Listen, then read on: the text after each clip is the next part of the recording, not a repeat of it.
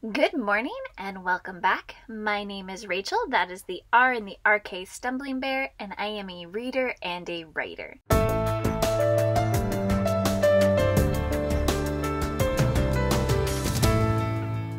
And today I'm going to be doing a new release book review, and this time it is for Project Hail Mary by Andy Weir. So how we are going to do this book review is I am going to first give a synopsis of it. I'm going to give some spoiler-free thoughts.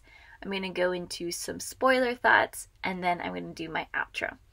And I will chapter it, that way you can skip around to what you're interested in seeing. So Project Hail Mary is Andy Weir's newest science fiction adventure story, and I would call this a space opera, which is my favorite genre of science fiction. As the story begins, we wake up with Rylan Grace, who has amnesia and doesn't remember what's going on, and he is in some sort of pod and there's a robotic arm trying to help him, and he just doesn't remember anything. Slowly he becomes adapted and finds out he's on a spaceship, and very slowly his memories start to come back as well. We find out that the sun has been affected by an alien entity called astrophage, which is taking its energy and dimming the sun, which is causing a lot of problems for the Earth. Through the course of the book, we find that the reason why this mission was put into place is because they had found a system where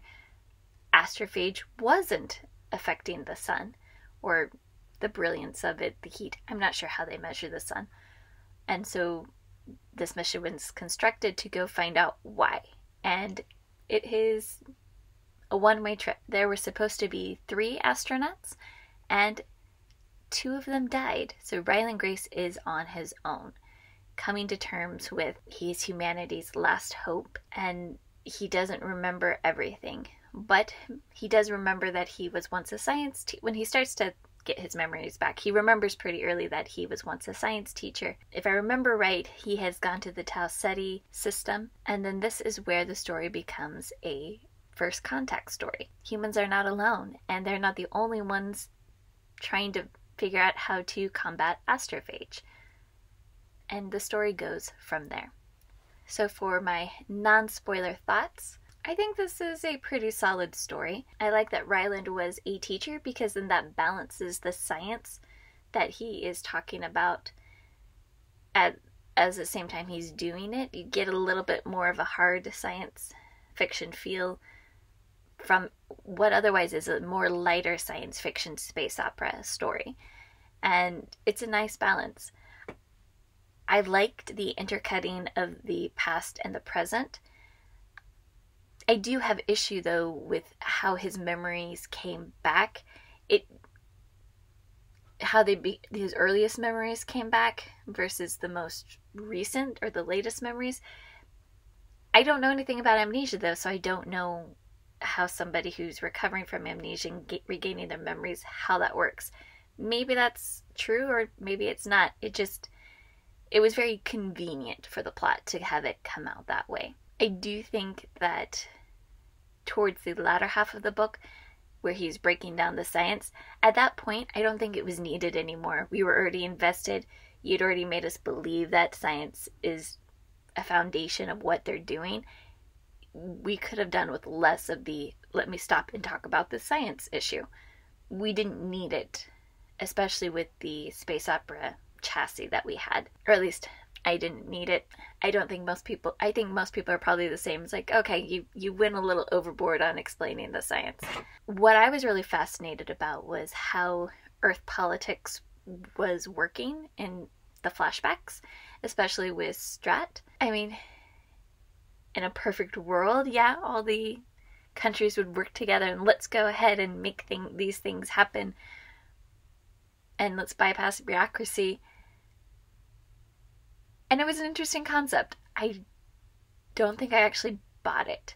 I did very much when Strat's like, oh, I am under no illusions that once this mission goes, I'm going to be put on trial for a lot of crimes against humanity.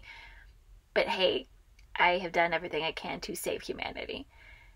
That part I believed. But how she was just so easily able to say, yep, nope, these people are backing me up. I'm making these decisions. That I had a little bit of a harder time following. But Strata's a very interesting character. I greatly enjoyed her, actually, because she's not really a villain. She is more of an antagonist, or she comes off more antagonistic. I liked the first contact aspects of how Rocky and Ryland learn to communicate.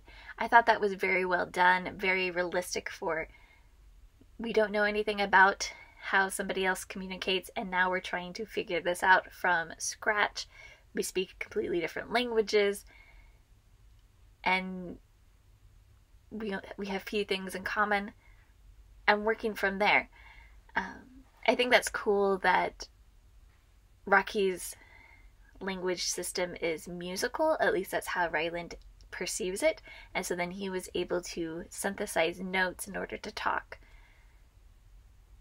I do think that the time scale of which they became fluent wasn't realistic, but that's just me having learned another language and living, and I was immersed in another country while I was doing that, and still not being fluent while I was living there, immersed in it. So, like I said, there are conveniences that happened for this story, but it's still a very fun story. I think one of the biggest criticisms I've heard for this book is that Ryland is too much like Mark Watney in the humor aspect. And I disagree on this criticism, just because both Mark Watney and Ryland Grace are looking at, they're going to die. And living with a vet, there's a certain sense of humor that is developed for people who live in life and death situations. And so I can see where their humor would be very similar. But for me, the two never seemed like they were the same person. They approach things very differently. Like, Ryland was much more humble of a character, and he had great enthusiasm for science, and I think that's where a lot of people are probably getting them confused, is because Watney also was enthusiastic about science, but he was way more cocky. He knew exactly what he could do, and he'd been trained for that situation, whereas Grace hasn't been. His whole life hasn't been towards becoming an astronaut, becoming a savior of the people. And so, to me, in my mind at least, I was able to keep these characters very separate. And just how this story was written, again, there was a more science fiction, with the emphasis on fiction element, rather than in The Martian, you feel it's more near future science fiction, where it could actually happen conceivably. So to me, the stories were very much different in tone and tenor and character. So for my spoiler thoughts, I think my biggest disappointment with this story was the big reveal at the end, when Ryland gets all of his memories back and realizes that he was forced into this mission and, in his words, a coward. And that didn't feel true to his character. How he was set up, how he had fought to, earlier in the book, to continue working with astrophage and continuing his research, even though he was just a science teacher. It didn't feel real.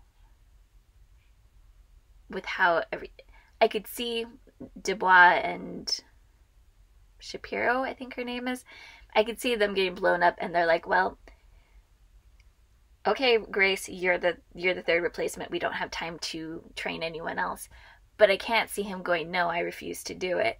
I refuse to do this mission. He spent too much time making everything happen for me to believe that at the last moment he'd go, no, I'll take my chances. Screw humanity. That's not his personality. And his whole, well, I just want to go back to teaching kids. If that's really what you wanted to do, you would have done that a long time ago. And so I'm very conflicted with how that section of the book worked. It didn't fit. And I could see, Strat and everyone else basically deciding, hey, you're going to be the third one without talking to him, and maybe him being mad and upset about that. But I don't see him just going, nope, not going to do it, and then Strat having to basically sedate him and then have drugs that made amnesia happen. So that really is actually my biggest qualm with this book. Yeah, I think actually that was probably the biggest thing I wanted to talk about as from a spoiler aspect. So let's move on to the outro. Okay. Again, I like this story. I don't love it as much as The Martian, that's for sure. I'm giving this a 4-star because it is a solid story. This is something I would recommend for people to read, but I'm not sure if it has rereadability, at least for me personally. So while I liked many elements, there were just a few that I mentioned in my spoiler section that really have me pulling back on this story, and it gets dropped down to that 4-star rating. But if you haven't read this, go read it. I do highly suggest it. And I'm interested, if you have read it, please tell me what you thought. I haven't heard a whole lot of thoughts on this book, and I would really love to know what you thought of it. So please leave me a comment down below. If you are enjoying my reviews, please subscribe and share this with your friends. Thank you and have a great day.